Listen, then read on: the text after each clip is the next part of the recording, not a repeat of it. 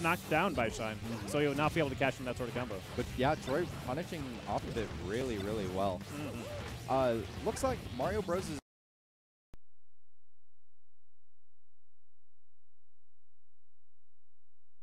way up that down tilt forward air. That was a pretty staple finish from Mario. looked like Tr0y was being a little greedy there, catching him with the crouch cancel.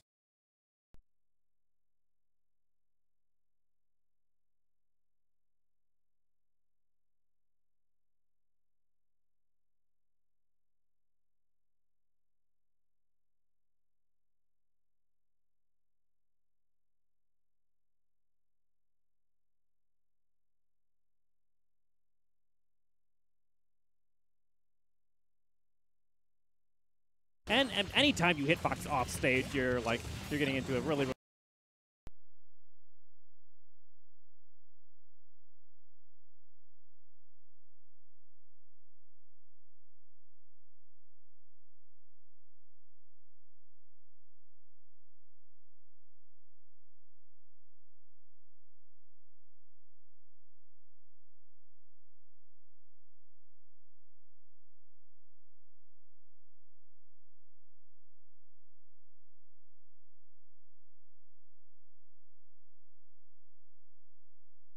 shoulder, sending out a really weird angle, not really going to have the strong knockback that you would regularly see. Yep, that time Tr0y ready to go through with the Shine.